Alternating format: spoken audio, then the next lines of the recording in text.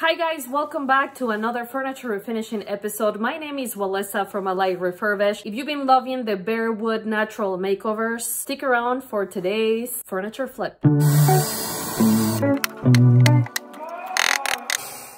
We have a stunning dresser that used to have a mirror on the top that was held by two side posts. It has some dings that are pretty deep, some holes on the top where the post that held the mirror used to be. They need to be repaired, along with some minor veneer damage on the side.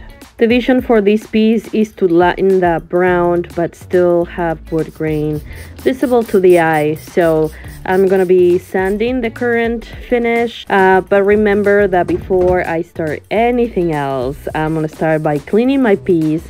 And today here I'm showing you why I use a very powerful degreaser. Ready?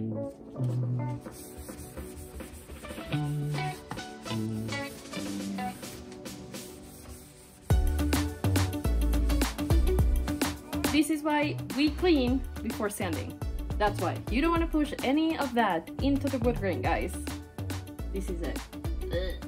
Perhaps I sound like a broken record to you, but I see so many people out there painting furniture and the first thing that they do is go straight to sanding. And what happens is that the abrasive in your sanding sheet opens your wood grain. At the same time, it pushes whatever is in the surface inside the wood grain. So unless they are removed, they go in. What happens when you apply paint or stain, or in today's case a color wash? It's almost like you're filling the wood grain that's dirty with paint, and all that grime is gonna come up with your paint, and it looks brown, it looks pink, it makes your finish uneven. So I'm trying to help you avoid some frustration by teaching you this super important step of using a powerful degreaser before sanding. Since any good degreaser leaves some residue, make sure that you rinse that afterwards with just plain water.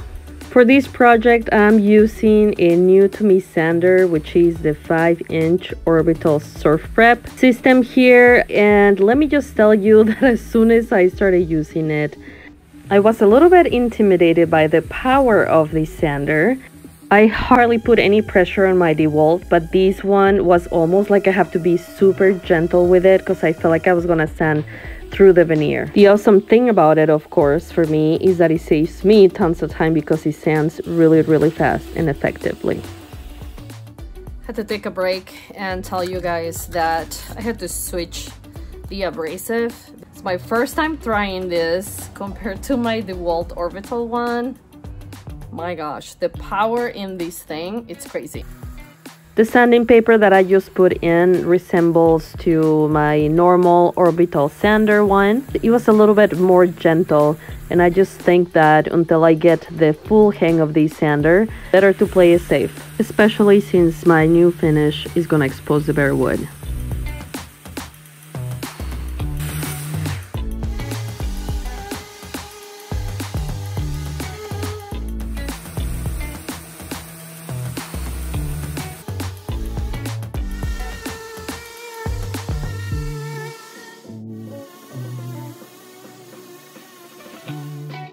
The main difference that I can see between the rectangular sander and the round one is that the rectangular is definitely more gentle.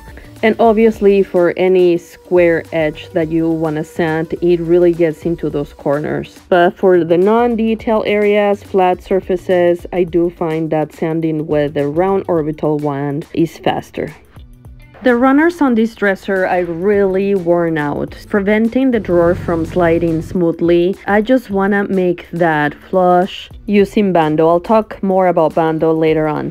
While Bando dries, I'm scrubbing the casters on this dresser. They have previously been soaked in a mixture of water and vinegar, and right now I'm just using steel wool and Bar's Keeper's Friend.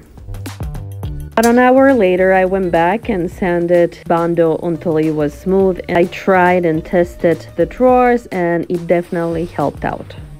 The inside of this dresser also needed a good sanding, so I just took my time with each drawer to remove that finish that was spilling off.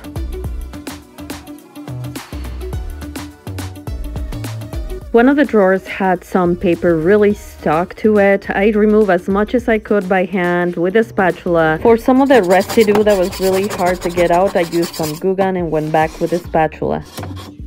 Pull out my scraper to remove some of these really stubborn finish that was so stuck to one of the drawer edges. For the last few repairs, I'm using quick wood. All you gotta do is to knead this putty with your fingers until it's a uniform color.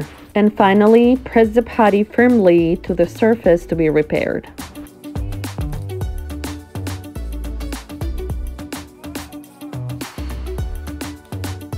After an hour or so, I came back out to sand it until smooth. To make sure that my piece is super clean before treating it with a color wash, I'm using green MB mineral spirits. Just make sure that the mineral spirits has completely dry before you treat the wood in any way.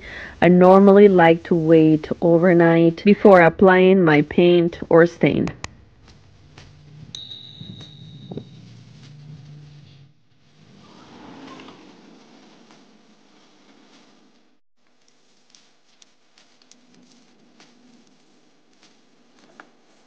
It's time to do our color wash, and I'm using the color Algonquin from Fusion Mineral Paint and my zebra brush.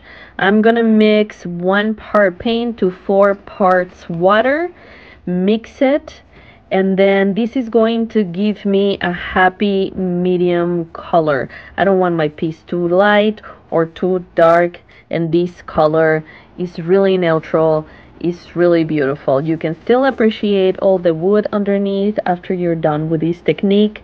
I normally apply 2 or 3 coats of it. On this piece, I ended up applying 2 coats. The way the technique is applied, you have to have a couple wet rags ready to go. You brush in your color wash, wait 2 minutes, and then wipe it off with your wet rag. Always follow the wood grain when you're wiping, and if you can help it, avoid any paint drips. I actually had a few here. You're gonna see them. I think I was saturating my brush a little too much, and I kept getting them. So what you do if you get them is go over them right away. What you don't want is for them to settle down, because they will stick out like a sore thumb. You can always use your wet rag and wipe them off right away, and then just start your process of applying your paint again on that area.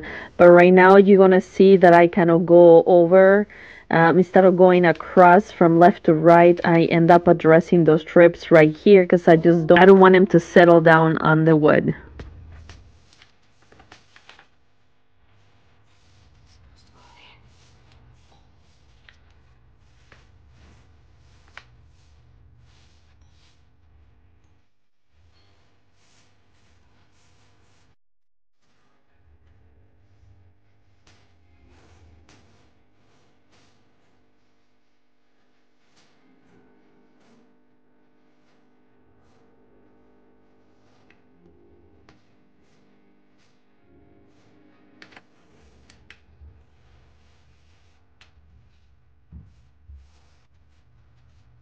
When applying this technique, I also like to work on sections. For example, I did the top first, wipe down, then I'm doing the drawers here. Gonna wait a couple minutes, wipe them down, and move to the sides.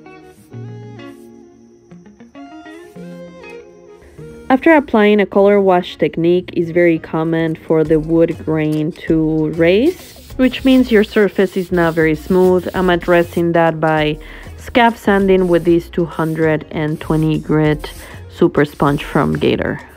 To get rid of the sanding dust, I'm using this stock cloth, and we can finally top coat our piece to protect it. As always, I'm using my favorite high performance flat from General Finishes, and I'm spraying it with my home right sprayer.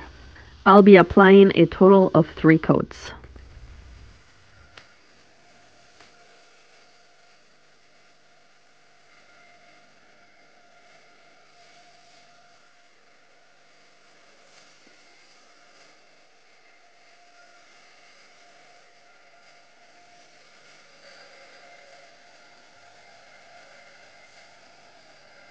Are you guys ready to see the final results? I am. But first, let's take a look at how this dresser used to look. And here's how it looks now. Let me know what you guys think of this makeover in the comments. And if you enjoyed today's content, don't forget to subscribe.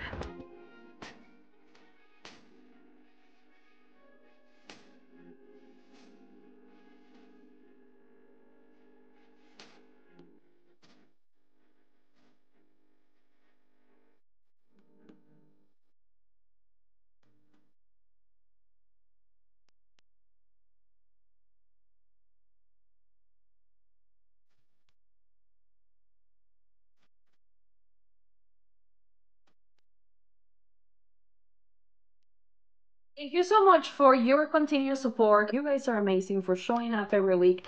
I appreciate you so much. I appreciate your comments and your love.